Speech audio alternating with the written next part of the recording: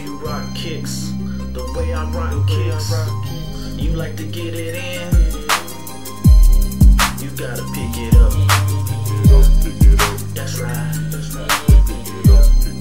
Pick it, we pick it, we pick it up. We pick it up, pick it up, we pick it up, pick it up, we pick it up, pick it up.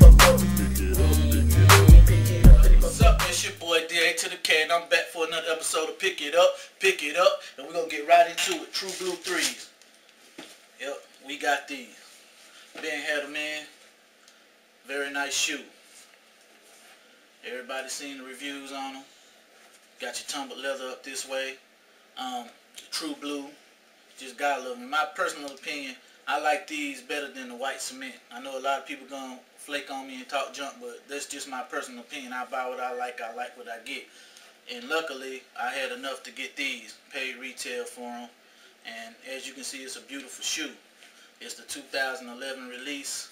And as you can see, it's very nice. Here we go. True Blue 3's. Yeah, we got these. Dead stock, as you can see. 100% authentic.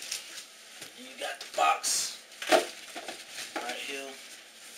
OG look-alike box. Size 11. But yeah, we still doing our thing. You know what I'm saying? We been had this in. And retail for $150. Inside the box, so you got your the card that tells you all about how the shoe is put together and whatnot. You have that.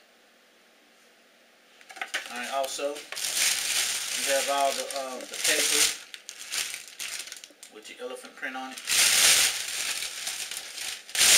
And then also you have your receipt. Got these from Hibbett Sports with tax and everything. And I bought some sneaker shields also. I ended up paying $171.19.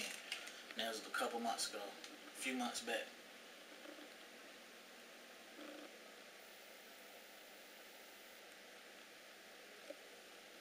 Alright. And that's going to bring us to the end of the show. I'd like to say peace out to all my subscribers, fans, friends, and everything. If you rock kicks the way I rock kicks, you like to get it in, you gotta pick it up. That's right.